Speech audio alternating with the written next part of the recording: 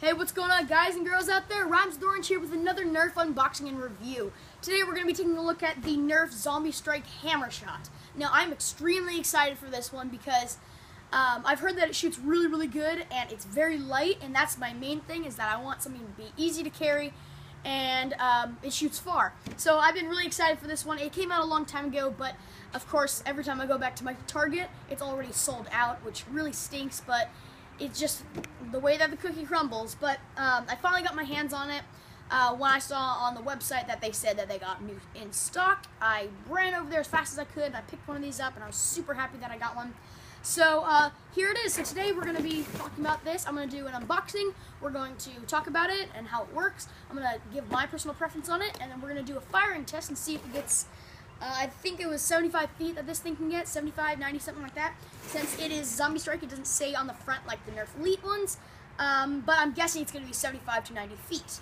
So let's just take a look at the box. It's an open face box, meaning that you can touch the blaster through the cardboard, unlike the other ones that I've done where you had to like cut it open and pull it out. And it just shows you kind of all the features, like you can spin the barrel and you can pull back the hammer.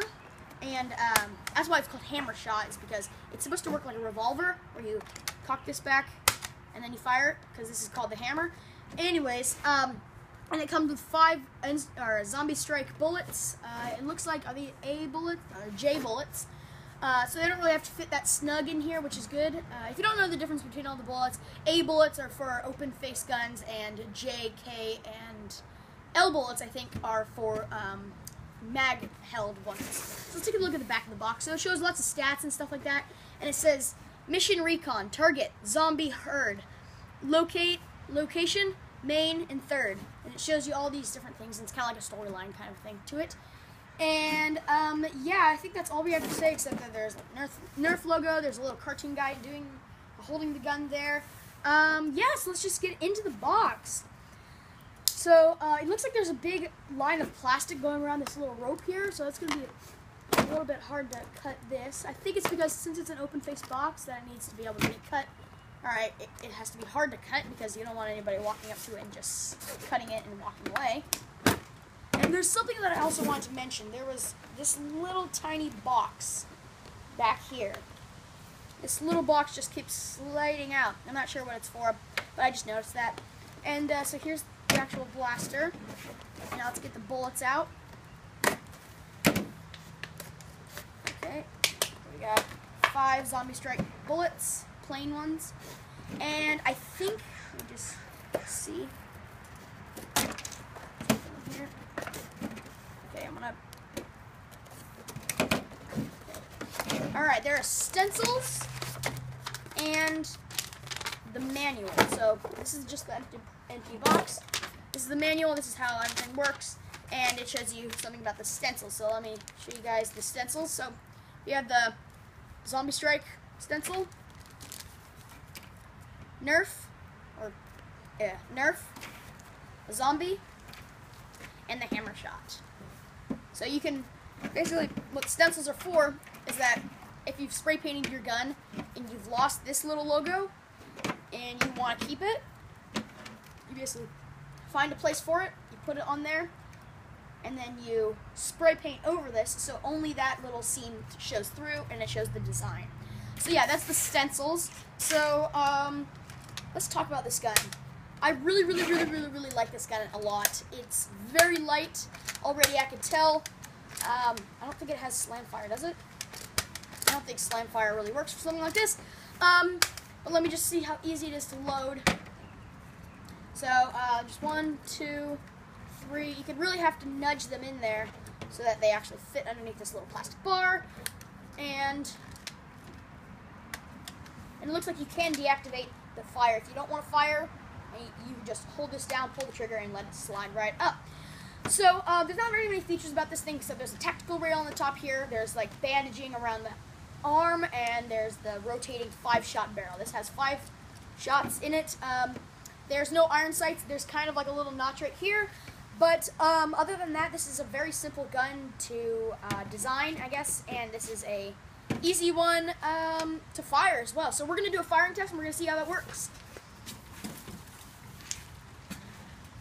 Okay, so I've heard that this gun shoots really far. So I'm hoping that it's gonna hit the fence over there at the 75 line, I guess you can call it. So we're gonna do 3 flat shots and 2 angled shots. So we're gonna do a flat shot, flat shot, flat shot. I'm gonna do angled, angled. Wow, holy crap! I was about to say another word. Anyways, so just as you can see from the just normal test, we have 1 bullet right here, and this is at the 30-foot line easily. More than that, probably like 35. Now over here, there's another dart, and this one is hitting the 50-foot line. These ones are both the flat shots, which is freaking amazing, especially for something this size. And then there's 1 flat shot right here, this little guy, and that is easily hitting the 60-foot mark. And then this is one of the angled shots that actually hit the roof right above us and bounced off. And then we have the final dart way over here that bounced off of the fence. So that means that could have gone farther than 75 feet. This is an amazing gun. Holy crud. I've been wanting to have my hands on one of these for a long time, and it definitely paid off. I think it's about $15. It is $15, $14.99 for people who live in America, but people who live in Canada, I think it's a little bit more. I think it's like $2 more, but I'm not sure. And I just have to say a few last things. We're going to do pros and cons. So let's talk about cons. I don't really like the bandaging. It's a little bit uncomfortable. It's supposed to give it kind of like a zombie survival type thing. There are these little places where you can put like a string so you can hang it, but it doesn't really need to hang because you can buy a holster for it for like $10, something like that. And it's very light. That's what I really love about it. And pros, really like this up here. That is perfect. Needed it. Wish there was more tactical rails on the sides and on the tops and everything. But I think that's really all I have to say about the Nerf Zombie Strike HammerShot. This is a great gun. You guys have to get it if you're one of those people who just is a heavy. So when you go out to Nerf Wars and you just take lots of weapons with you, this has got to be one of them. So, yeah, this has been the Nerf Zombie Strike HammerShot. And my name's Rhymes with Orange, and I'll see you guys in the next Nerf unboxing. See ya.